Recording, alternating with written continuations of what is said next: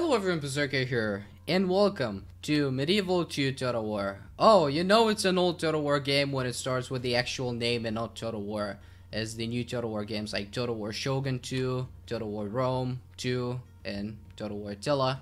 This is how the old Total War games were. They were Rome Total War, Medieval 2 Total War, Empire Total War. But anyways, in my last video I mentioned that I'm starting a new series and that's gonna be a little bit different.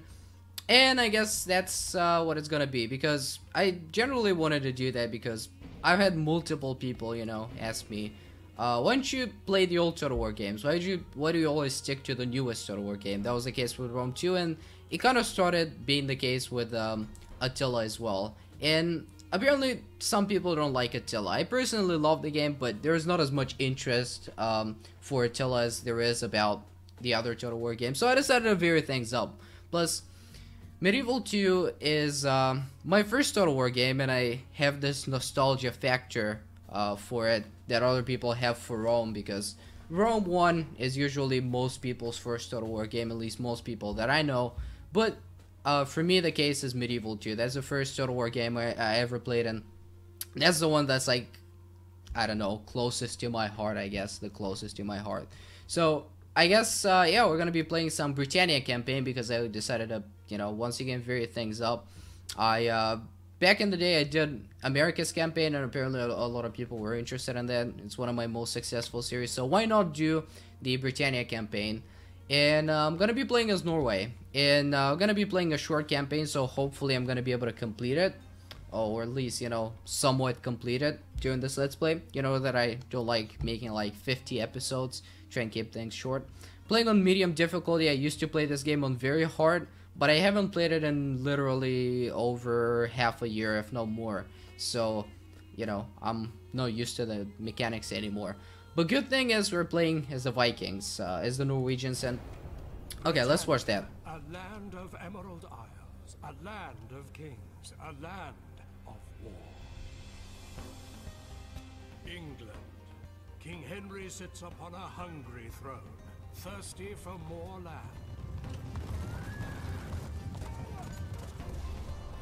The Norwegians, warriors happy to pay the blood price for their ambitions. Scotland. From the highlands and across the lowlands comes a spirited people ready for battle. Wales, a people of song and sword, and leaders that will bend their knees to no man. And Ireland. Suspicious of his neighbors, the Irish warrior never sleeps, though he dreams of conquest. Britannia. One realm, 5 kings, total war. Oh, I miss those cinematics in the older Total War games, especially Medieval 2. It had some really nice cinematics. I don't notice it as much when I play, but, you know, when I actually go back and play one of those old games, I realize that, you know, it's actually something that used to be in the game, and, you know, it's kind of nice. Okay, so, let's see here. I'm gonna need some time to get used to this whole thing. But yeah, I wanted to say about the historical setting. I am not really familiar with this historical setting in general. Let's see my faction. Yeah, King Haakon. I'm not sure. I haven't read much about him. I'm not really familiar with this historical period once again, but it will be alright. It seems like a very nice period though, because you have all the British factions fighting. You have the Norwegians that are kind of invading doing their Viking thing, although that's, you know, after the Viking era. They're already Christianized and stuff like that, but they still have, you know, that little Viking in them, I guess. So, oh well, that's gonna be confusing. So not used to that, but let's see what we've got here. So we've got here's some territory on the very north of the map. We got some isles here as well, some territory. And are we actually at war with someone? Man, it's gonna take a little getting used to. But let's see the diplomacy here. Currently, I'm not at war with anyone, but I guess I will be shortly. You know, shortly. Okay, so let's see here. Public order is pretty good overall. I don't know how much my income is. So far, I'm actually losing money even though I'm not spending anything. So, um, having the troops alone is, you know, costing me a lot of money. Well, let's see here. So I have a castle here. I have a town here. Castle, town. That's fair enough. 2 castles, 3 towns seems like a good idea. They're in different regions as well. So I'm not going to be converting anything at this point. Gotta do something about public order here. And we can't really do anything at the moment. Only thing we can build is land clearance, which is gonna only give me food production and I guess a little bit of money. Food works differently in this game. Obviously, it's you know, totally different. I have this one ship here that's kinda just hanging around. I should dock it somewhere, I guess. I don't know if I need those ships. Longbows, that's cool, but I'm gonna disband them. I'm gonna need this one though, because I'm gonna be attacking this settlement soon. They have some Highlanders, some Highland archers, and yeah, Highland rebel, which are basically peasants as well. So yeah, let's see here. Let's see what we can recruit. This should be a castle. Yeah, modern Bailey. So that means a castle. So we can upgrade the castle, which I think I'm gonna do. But that's all I'm gonna do for my castles right now because I need more income. I gotta secure. Let's actually recruit some Viking raiders. Also, recruitment works a lot differently. You know, once you recruit a few units, we're gonna have to wait for the kind of unit pool to replenish a little bit. Let's send my my traders as well. Let's send them. Are there any exotic resources? I kind of knew the resources in like the vanilla campaign in Medieval 2, but I'm not sure about those. I'm not sure what's gonna make me a lot of money and what isn't. That looks interesting. That's probably iron or something. So let's send him here. Oh, okay, let's see here. There you go. I'll take a few turns. And I guess I can send this other guy, like this one here. I'm not sure. I haven't revealed this part of the map, so I'm not sure how much money that's gonna cost me at this point. Let's see, Kirkwall here should be a fairly larger settlement, and I have a general here as well, and I want to move one of my generals as well. But let's see, I can actually build a few things here. I guess yeah, not a lot of buildings that are gonna make me a bunch of money, but I got communal farming here, which is quite nice. It's gonna give me some boost to my money. Not gonna be doing anything here. And in those settlements, it's dirt roads. It's a great way to start building an economy early on. Recruiting some troops here, but I'm gonna have to move one of my characters. So let's see here. Where's my factionaire? I'm not sure. I wanna see which settlements I have generals in. I guess this is the closest general that I have, and I guess I'll get like a few troops from each of those settlements and try and attack here and siege it. Siegers don't take as much as they do in Attila. Let's see if I can actually build something here that's gonna give me some money. Yeah, dirt roads. Totally building that. Dirt roads are a great way. They're cheap and they don't give you a lot of money, but I mean they give you some income. So, and now I'm gonna have to keep some money in reserve because I'm gonna be losing money rapidly.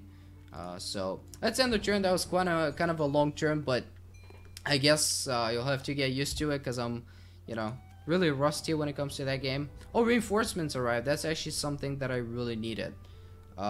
So our noble King Haakon has dispatched a Viking raiding party to aid in the Norwegian conquest of Britannia. This raiding party is currently in the North Minch Strait. I have no idea where that is. West of Wick, awaiting the command to strike Hebrides.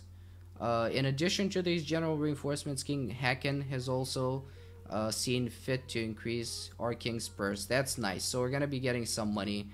Not sure. Why are they speaking with a Russian accent? That's kind of historically inaccurate. So where's Wick? So I can find this. Yeah, so west of Wick. So they should be coming from this way, I guess. My reinforcements. I have... Oh, these guys probably cost a lot of money. But yeah, I'm gonna be losing some money at this point, which is normal. Once again, trying to build some stuff as quickly as possible. Let's build the farms. Here, can build a farm here, even though that's a castle. Still building the farm here. It's gonna take a little bit more. See if I can recruit anything. I can only recruit those Highland pikemen, which are not gonna be very useful in a siege battle, honestly. And let's see if I can... No, can't recruit. Okay, I guess I can only recruit like decent troops in these parts. Got some dismounted Huskarls, some Viking Raiders, which, as far as I can remember, are kind of a cost-efficient unit. Because they're not great, but their income's pretty low. I mean, their upkeep's pretty low, and they don't cost as much money to recruit. And they're kind of my specialty, like the specialty of my faction, just like Axemen and stuff. But I guess at this point I'm gonna concentrate on buildings. I don't have a mission yet as well, so I guess my first mission will be to conquer this settlement here, since it's you know, it's a rebel settlement. So let's end the turn once again. Might be doing horribly at this point. I'm not really sure. I don't need those guys at all. Yeah, that's my first mission. So target Sky, which is this settlement over here. Okay, no problem. Should be able to take that. Let's merge those ships together. I imagine they cost me a lot of money, but hey, that's fine. I actually have... Oh, there's where my army is. Okay, forgot to check those. I should have another ship here. Unfortunately, it's empty, but I guess what I can do is just move it over here. So, can dump this army here. Let's see how many troops they have. Should be able to win in an open field battle. This army looks alright-ish. Norse archers. Let's move those guys. Can I not move them? Never mind. Some Viking raiders and semi-axemen, which are a shock two-handed axemen unit. Some dismounted Huskarls, which ought to be pretty good as well.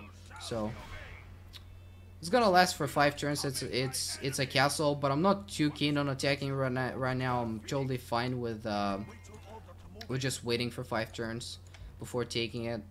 My mission, 15 turns, plenty of time. I'm not worried about it at all.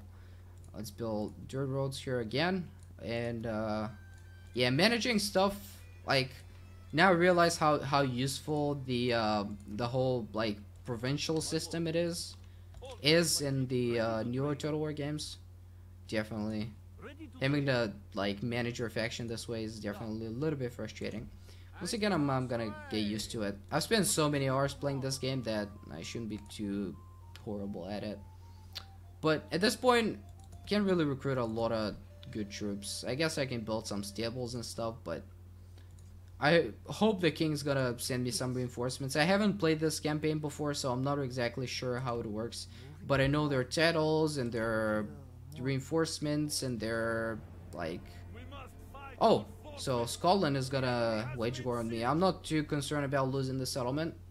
It's a fairly small settlement. Honestly, public order is not great, but I can actually win this battle. Or at least the odds are... Well, their army strength ratio 2 to 3. So these are the odds, 2 to 3. And of course my enemy's advantage. But that's gonna be the first battle. And I'm significantly better at like medieval 2 battles than I am in like Rome 2 and Attila battles. Generally because they're more slow paced and I'm pretty bad at microing, and I don't know, at least I used to be because I had a decent knowledge about the game. Also forgot about the general speeches as well in this game, but yeah, just completely forgot about it. So let's see where the enemy's gonna be here. And I'll have to rebind my keys because right now I'm moving from by using the cursor keys, I guess. Okay, I guess I'll do it in between episodes. Now I'm gonna be just fine rotating with a mouse as well. So let's see, they're gonna be attacking from this side, and I guess this is a nice choke point that we can hold. See what they have.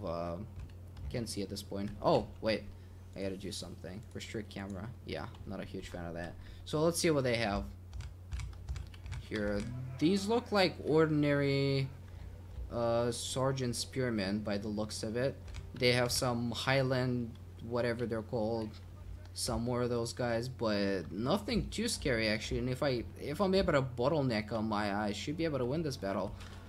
Hopefully they're just gonna hang around here and go this way. Let's see if I can deploy my troops here. There you go. Why are they not deploying? Oh, should I start the battle? No, it's the deployment phase. Not sure what's going on. Oh, so apparently they can deploy there, but not here, which is kind of weird. Not gonna lie. I guess the AI doesn't like being bottlenecked as much as it does in the in Total War Attila. But I guess we can hold the town center here. Gonna try and not get outflanked by all means possible. So let's see. I'm gonna see how they're gonna start advancing, and I'm just gonna be defending this way, I guess. Just trying to not get outflanked and try and fight the enemy face to face, I guess. Will be the best choice. Let me pull my archers here. Should I put flaming shot? Because I guess I think the way that works is flaming shot is like slower, but it does more damage. So it's a lot different than it is in, you know, the your Total War games.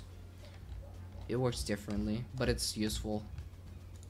Because usually, like, flaming arrows are not that useful in Rome 2. In Attila, they kind of are, but in Rome 2, they really aren't. And I'm gonna keep forward will on here, so I can hopefully get some shots, especially on those Highlanders. They're really vulnerable to stuff like that. My guys are getting buggy here. Not sure what's going on, but let's see. If I countercharge, I guess I'm gonna have a better chance here. Or will I? Skirmish mode as well. I don't need skirmish mode now. That's not skirmish. That's skirmish mode. So, no forward will at this point because I can start shooting my own men in the back, which I certainly don't want. And they do have some archers, but that's gonna favor me more than it's gonna favor them. So, I mean, not too worried about it. And they're kind of getting bottlenecked, so. Let's see if I can shoot their archers here. These are just Norse archers. No, they're actually peasant archers. And my units are dropping more quickly than I expected. So I guess I'm gonna be losing this one particular battle. Yeah. Well, once again, I'm not too used to the battles. But I'm gonna retake it. It's a fairly small settlement. It's not a big loss, to be honest. And I'm gonna retake it in a few turns. Units work a lot differently as well. This thing boosts morale, as far as I can remember. Yeah, let's just shoot their archers here. They're actually killing... Oh, they're not shooting those guys here, so I guess they're just shooting their own men. They're not shooting their own men, sorry. They're just shooting my archers. But yeah, some Highland archers. Definitely better than my peasant archers. As you can see, they're dropping in numbers here.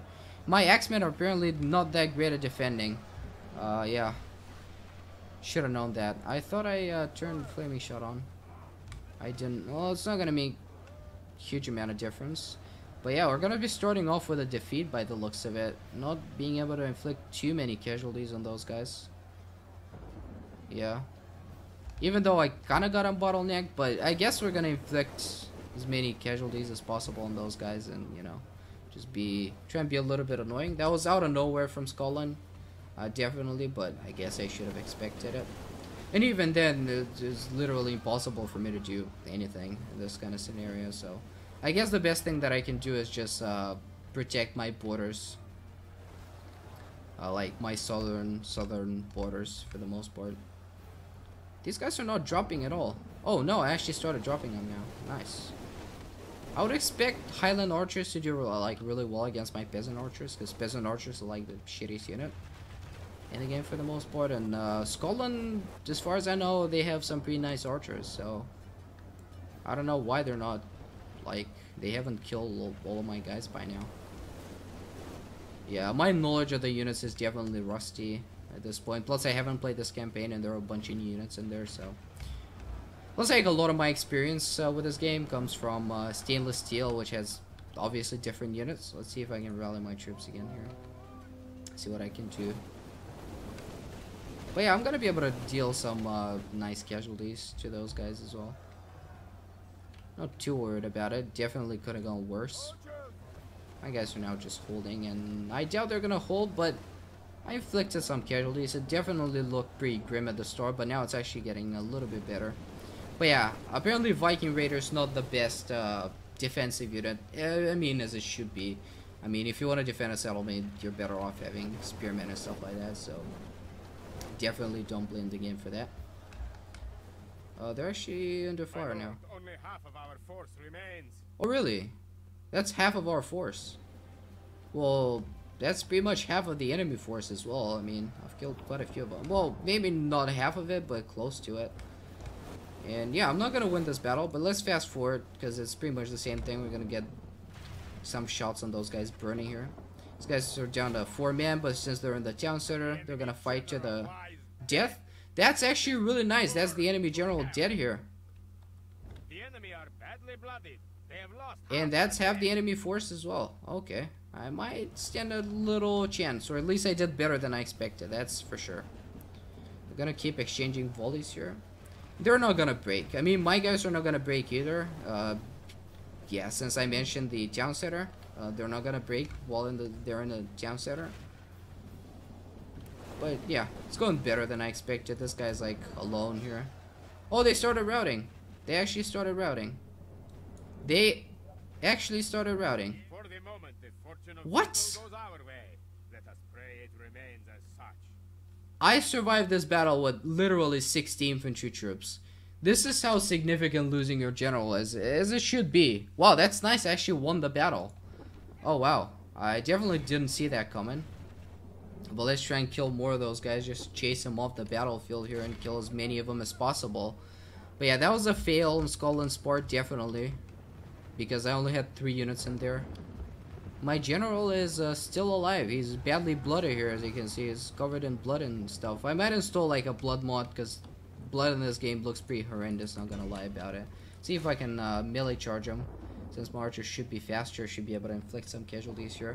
Just as many of them as I can kill, I'll take everything. I'm fast forwarding here as well, so not too concerned about it. But they actually broke, and they had like, they were outnumbering me like 10 to 1 or something. If you don't count my archers. And I mean, archers are pretty easy to deal with generally, so let's see those guys. Are they getting close? Let's try and kill those spearmen here. They're down to 19 men. But yeah, Scotland's gonna pay for that. They're gonna pay for attacking me, definitely. And I'm not sure how many troops I killed during the rout, but I guess it's decent enough.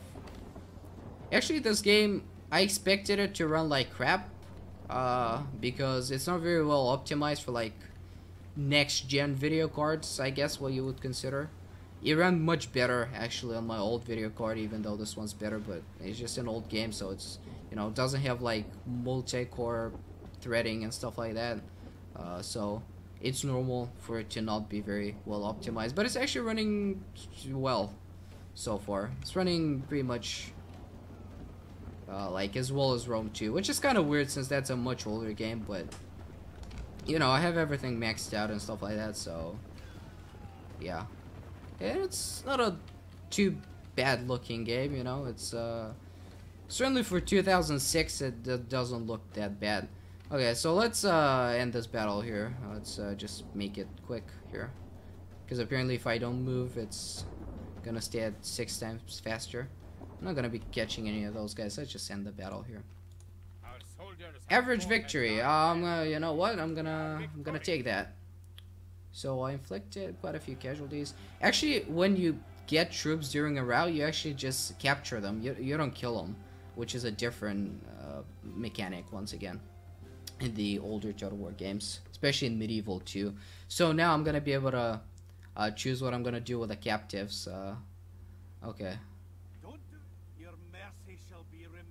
All the Scottish accent. And they beg you to like do different things, which is pretty cool as well. I remember being like, I don't know, like 6 or 7 years ago, I enjoyed that immensely, just listening to them. Like, just listen to that. You're better than this.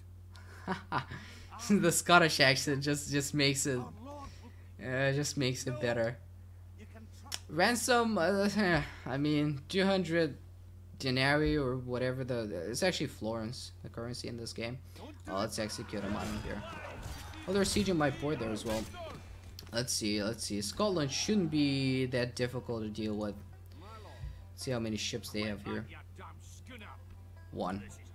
Well, pretty obvious what I'm gonna do here. No naval battles in this game, obviously, since like naval battles were introduced in, what was it, Empire? Let's see what this gives me. Public order bonus. And yeah, I get why that boosts the public order. This gives me public health bonus, which is a fairly nice thing in this game, because you can have a disease outbreak just as you can in Attila for the most part. I have no idea why they speak with a Russian accent. I don't comprehend how they forgot to do like a separate voiceover for the Scandinavian factions, because I mean, Scandinavian languages are pretty far away from Russian, so I mean, don't really get it. Okay. Again, I want to keep some money in reserve, but I'm building quite a lot of stuff. So I want to get some information on Scotland because apparently they have quite a few troops, and I want to know if there's a way to like see all of my armies like I can in like Rome 2 and stuff. But I guess it's a little bit... Oh yeah, military forces. I was literally right on it. So let's see. Castle Town, I have quite a few troops here. Is it close to Scotland? Oh no, it's actually at a pretty bad location. So let's see how many troops we can get. Those catapults are gonna slow me down immensely, so I'd rather not do that. But here, Inverness is a pretty good target, although they have some armies here. Oh, it's a full stack, damn it. 2 full stacks, wow. I'm better off, you know, recruiting some troops here. Viking Raiders, once again, not great for defending, but that's the most, like, average unit I can have at this point, so, I guess I should do that. I'm really scared of those 2 full stacks. I guess they're kind of crappy units, which just justifies it, but I don't know. This is the general's unit, alright. I kind of like the Scottish. I don't like being in war with them, but I guess I have to. This is like the worst place for a merchant, but I guess I'm gonna have to deal with that. Is this guy trading here? Is there any? No, there isn't. So I was trying to get to the iron over here. It's gonna give me 64 florins per turn, and it's gonna start rising once I actually establish like a monopoly there. So yeah, I have, by the way, I have no idea how long this episode's gonna be. Hopefully not too long, but I didn't set a timer this time. But let's keep building here. No, I'm not gonna spend. Oh, how much did it cost? 600. Totally up for that. Okay, hopefully not gonna be. Okay, I'm still making some money, so it's fine. Oh, this guy is pretty loyal, which is nice. Having loyal generals is actually pretty cool in this game. So let's see here. Public order is fine. I don't need public order buildings. Here I'm gonna need 3 turns until those guys surrender. I'm not very keen on attacking it once again. I have a fort here, just 4 units in there. Yeah, whatever. I don't care. Here I can recruit a couple more Viking Raiders, and that's gonna be pretty much all that I can do this turn. Oh, those guys, they can totally attack me once again, but they only have 3 units surviving, so I doubt that's gonna happen. Are these units gonna replenish over time, or do I gotta retrain them? I'm not sure, but I guess I gotta retrain them. And I can't do it in this settlement because I have no military buildings at all, so building a garrison quarters would definitely help, as well as a bower there as well. However you pronounce that. I've never been able to pronounce this word for some reason. It's not a very difficult word to pronounce, but yeah, I should be able to win this battle here. Clear victory, as it should be. So destroy those guys. So they're attacking the settlement once again here. Okay. However, I'm gonna fight this battle in the next episode. The first 5 turns here are done with. And yeah, 100 and I actually have better odds in this battle. Well, I have 40 Viking Raiders here, and I have quite a few archers that are gonna influence the enemy morale, so I guess that's fine. Plus, like, a bunch of their troops should be archers as well. Let me actually see their army. Can I? No, I can't do that. Okay, anyways, that's gonna be it for this episode. Hope you enjoyed it. Once again, multiple people have been asking me, like, play an old Total War game, do one of the older ones. There you go. That's, you know, can't be any better than that. It's the Britannia campaign, which generally is awesome. We're playing as one of the Scandinavian factions as well, so a little bit of Viking action in there as well. So, you know, should be cool enough, and I'm gonna keep the series. This is gonna be replacing my Danes campaign, which I'll probably do one final episode of, and because I pretty much achieved my goal in this campaign, so I see no point of continuing it. So yeah, that's gonna be it. Once again, I hope you enjoyed it. This series is gonna continue, and I'll see you next time. Goodbye.